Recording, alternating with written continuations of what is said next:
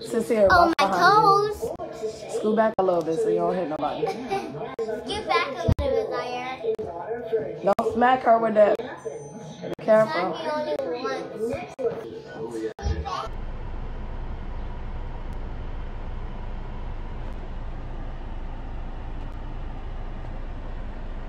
What I heard was gunshots, and it sounded like a machine gun. Mary Little lives in the apartment closest to where DeJounte died. They was after her, and he stood in front of her like this, and he got the bullets and started running. For now, a grandmother, brokenhearted, and you can tell. People was out there, people talk, the streets talk. But every time the streets talk, they don't never get nobody. And that's what makes me upset even more.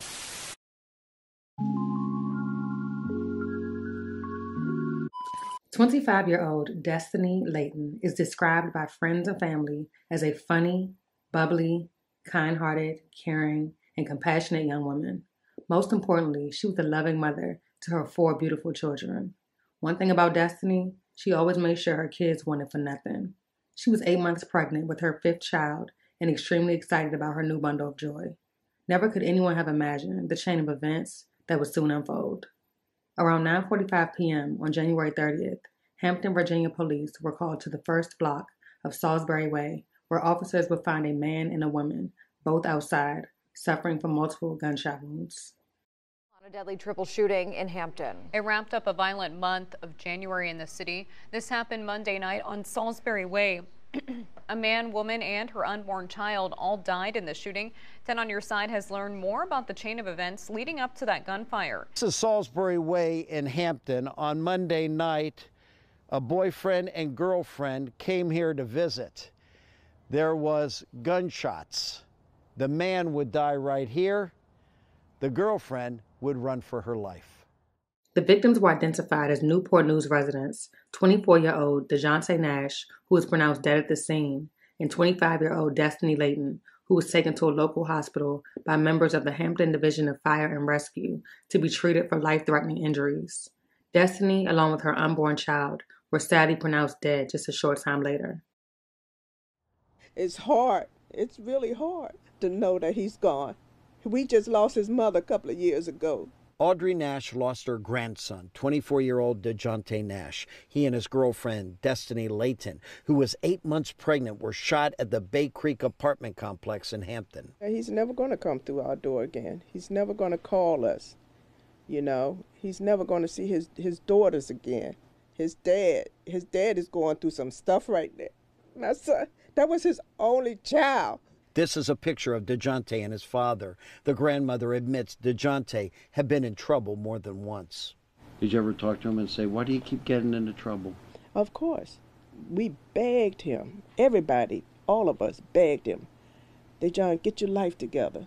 Destiny's mother gave us this picture telling us she loved people, that she was funny and bright, a big heart, leaves behind 4 beautiful children, with the 5th about to be born, also died. Although it is unclear as to whether or not Destiny may have been involved in any type of shady activities connected to her murder, a Facebook post made by an individual referring to themselves as a big sister figure to Destiny stated the following: "I was so mad with you, you knew it. I wanted you to be your best and for you to do your best because I knew you could.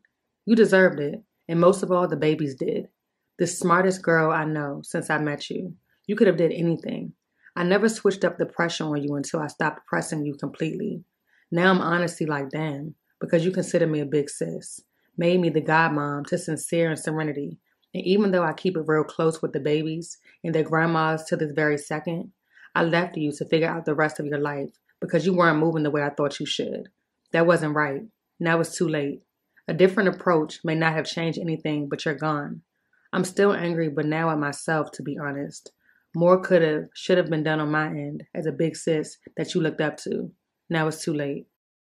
So it was very Destiny? Of course it was sad, heartbreaking, but I was still trying to get over the fact that Destiny died. Around 9:45 Monday night, Hampton Police Division detectives say a shooting happened at an apartment complex off West Mercury Boulevard. There, they found 25-year-old Destiny Layton and 24-year-old DeJounte Nash injured outside. Police say Layton was 8 months pregnant at the time. And I just keep thinking about her kids because they small, and I think about her kids because I know that's all she thought about was her kids. In addition to her pregnancy, Layton also had 4 young children at home, according to a friend, Shirley Tisdale. Tisdale said she's known Layton for years. She said just before the shooting, Layton had shared a video of the two of them on Facebook. The day before. I think that's what really hurts me the most, because that just makes me think like, damn, you got to start reaching out to people. You got to stop waiting for, stuff to pop up. In a press conference, the police chief provided an update of the case and took a moment to address the violence in the city, noting that 9 people have died in 7 shootings in the first month of 2023. 20 people have been shot in those shootings. Nobody deserves this, but especially not her. Not 8 months pregnant either. A broken heart leading to many questions. I want to fall to my knees and just ask God, why me? Why is this happening? Why are we going through this? LaDaria Thomas, Layton's best friend of over a decade, just wants to know why. When I say Destiny was literally my rock, we lived next door to each other, so it wasn't a day that we didn't spend together. She was like a soulmate to me, like a sister. I spoke with Layton's mother, Alyssa Henry. As you can imagine, her world has turned completely upside down. But she remembers her daughter as someone who loved people. I have so many great memories with her that I will never think her name will die in my heart. Now leaving behind 4 other young children, Layton's loved ones say they have not told them yet what happened to their mother. But they are praying for the person who pulled the trigger to turn themselves in. It's unfortunate that my friend had to fall victim of something like this, but I believe in the justice system, and I believe that the chief of police will do everything possible to find the person responsible for this. As of right now, police did not offer any details about the circumstances surrounding the shooting, or if police are searching for any suspects. The case remains ongoing. Tragic and senseless crimes that represents a lot of pain for families. In January alone, 20 people have been shot and 9 killed in Hampton. That's half of the city's total number of homicides for all of 2021. They're going to see that we are deeply, deeply sorry that we didn't prevent these cases, but we're going to make up for it. Talbot calls the recent spike in violence alarming and says these shootings are not random. Our victims were targeted. He says with the help of federal and state agencies, they're taking an all-hands approach. More patrols and partnering with neighborhood watch programs are 2 of the ways the division is trying to get a handle on the violence. There are folks out there who think that they are going to dominate these spaces, and we will not let that happen. Hampton Mayor Donnie Tuck wants people to know they're doing their part to help tackle the problem. We made sure that our police division has the resources that it needs to do its job, and there's no backing away from that. From the chief himself down to the newest rookies, Talbot says they will use the pain as motivation to bring safety and security back to the city. We will make sure that we do not have to live through a spike like this again. And part of that includes hearing from the people impacted, whether by calling the crime line anonymously or meeting with an officer in person just to talk. Sarah Hammond, 13 News Now. Again, 9 people have been shot and killed in Hampton this year. All of last year, 24 people were killed in shootings. The department says their homicide clearance rate from 2022 was a little better than 42%. The FBI says the national average is about 50%.